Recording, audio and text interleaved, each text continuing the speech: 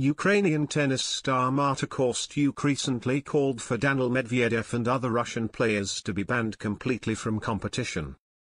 World number 1 Daniil Medvedev has responded to Ukrainian star Marta Kostyuk's call for all Russian tennis players to be banned from competition.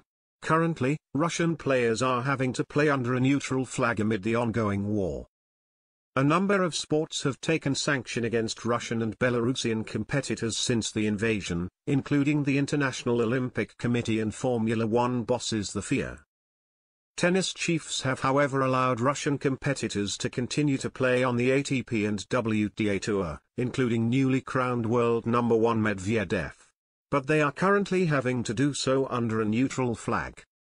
As a result, WTA star Kostyuk has called for a blanket ban following the destruction caused to her home country. She commented, as quoted by AFP, "I don't agree with the action that has been taken by tennis leaders. You don't have to be involved in politics to behave like a human being. Everyone knows what's going on. It hurts me. It hurts me every time I arrive at the stadium and see all these Russian players." Following the Ukrainians' call, one of Russia's leading sports stars Medvedev has responded and insisted he will continue to follow the rules and compete under a neutral flag. At this week's Indian Wells, he said, "It's definitely not for me to decide. I follow the rules, I cannot do anything else. Right now, the rule is that we can play under a neutral flag.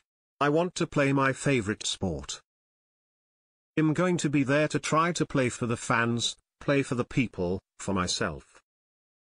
Tennis is a very individual sport.